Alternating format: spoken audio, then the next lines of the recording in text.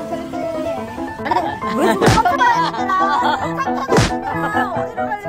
왜 쉬세요? 이게 뭐야? 혼자서 그래? 시키는 아니야?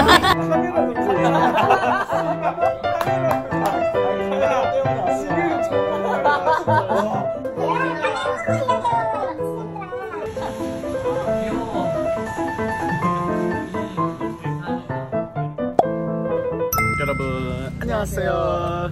저희는 친구들을 만나러 가고 있습니다. 방송에도 자주 오시는 분들이죠. 새벽까지 과음을 해가지고 뚜술 먹으러 가고 있어. 네, 저희 약수동으로 친구를 만나러 가겠습니다. 이따가 만나요. 늦었어. 7시 반에 약속해서 만나기로 했는데 지금 7시 10분 차례 타네. 큰일 났다. 혼났다 이제 혼났어. 우리 매일 늦었나면은 선물 챙기느라고 갑자기 배 아프다고 화장실 갔잖아. 지금 공천역 방향으로 가는 성수행 사실일까? 뭐가? 전철 반대로 탄다는 거. 뭐 흔히 하는 변명이지 뭐. 반대로 탔다, 차가 막힌다, 전철이 막힌다 그러잖아. 전철이 막힌다. 오늘 저 긴팔 입었는데 긴팔이 괜찮네. 잘 입은 것 같아. 긴팔. 슬슬 가을이 오고 있지. 약수역 환승할 때 여러분 벨리만두 때문에 맨날 먹고 싶다는 거예요. 벨리만주가 내고 있는 냄새만큼 왜 맛이 안 날까? 그러니까 나도 그게 궁금해. 근데 더 웃긴 건 지금 약속시간 30분 지났는데 아무도 도착을 안 했어. 늦어서 어떡하지 하고 있는데 제일 빨리 왔네요. 당장 아무도 뛰지도 않는다는 거. 여러분 진짜 맛있는 막창 먹으러 가요. 가봤어? 아 가봤지. 유명한 데야? 네, 유명한 데입니다. 근데 오늘 만나는 분들은 술을 굉장히 빨리 먹고 잘 먹는 분들이어서 무섭네요. 심지어 소주 먹잖아, 소주만. 걱정이에요. 아 무서워해야지 또. 무서워.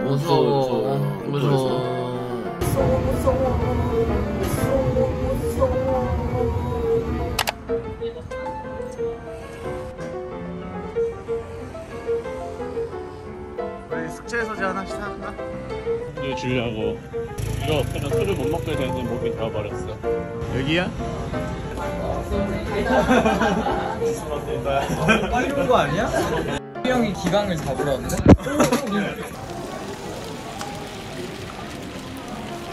이거 발리에서 사온 건데 어떤 색이 더 마음에 드시나요? 기다리고 있었어. 나 그거 그림 테스터예요. 선배님이십니다. 짠. 아 보고 싶었어요. 진짜 다 바쁘니까 오랜만에 봐요. 우리 벌써 2차 대가? 다 차수를 많이 이동하는 신기하네. 그러니까 그때 못 찾거든. 못 찾아가. 택시 타고 갔잖아 김치찌개 집에. 이인쌤이 정말 하던 거를 할 수 있을 때 언제?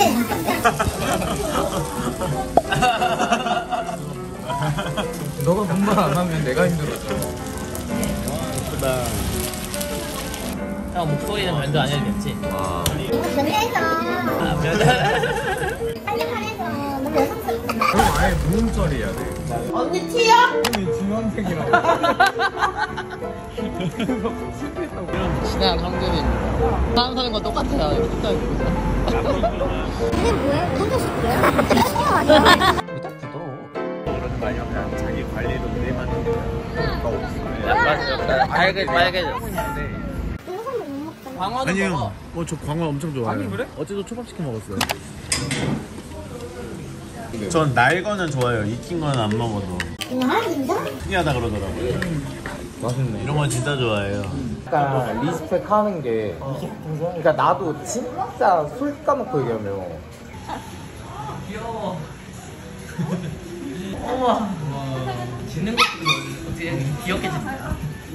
이때 갈때 진짜 내가 딱 이러다가 아우 귀여워. 형들은 담배를 피러가지고 술을 진짜 빨리 먹어. 하는 유혹이 오면 사실 무서워. 저 벌써 취했어요. 소주를 너무 빨리 먹어가지고 오늘 만나면 항상 좋은 에너지 많이 받고 가는 것 같아. 생산적인 얘기를 엄청 많이 하는 편이야. 멋있어. 진짜 멋있는 사람인 것 같아. 여러분 끼또의 몇 년 친구죠? 나 10년 됐어. 끼또 10년 되기 친구분들 냉철하게 서로 무슨 일 하는지 중간 과정도 말해주고 나 요즘 어떤 상태다, 너네 어떤 상태냐, 서로 응원해주고 격려해주고 피드백도 많이 하고. 엄청 재밌어. 그래야지 안 떨지. 선배님 그래도 오늘 아주 즐거웠습니다. 왜 지금 깜짝이야? 어디로 가려고? 쉬세요? 춥다 못했다. 사기 산호 라면이래. 아 진짜? 몸이 진짜 좋으세요. 체지방 8%에 5%인가요? 근육 한 번만 가슴 한 번만 보여주세요. 싫어. 야너 부럽다. 좋아요. 네, 구독자분들이 다 처음 보겠다. 내가 매운맛으로 생각하네. 우리는 막 야한 얘기 못하게 방송에서. 근데 내가 양이 우리 안 했어. 그게 아니라 근데 여기 원래 컨셉이 약간 깨끗한 년들 아니야? 저 약간 클린해요 방송이. 그럼 우린 너랑 그치. 그치라니. 더티로서의 클린이 아니고. 부지런히. 우리가 약간 더럽었어. 이제 그만해줘 이제.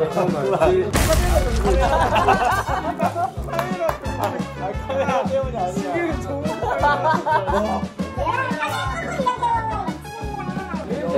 뭐야.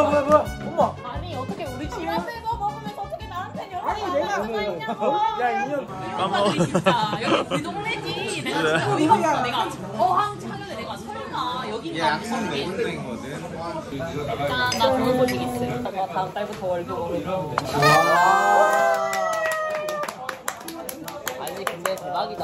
감사합니다. 맥주 파들은 약간 주주에. 얘네는 약간 남매 같아. 그러니까 둘이가 남매. 원래 둘이가 남매 같아. 아니 근데 와. 치킨 몰라. 나는 처음 봐. 선배님 조심히 가세요. 들어가세요.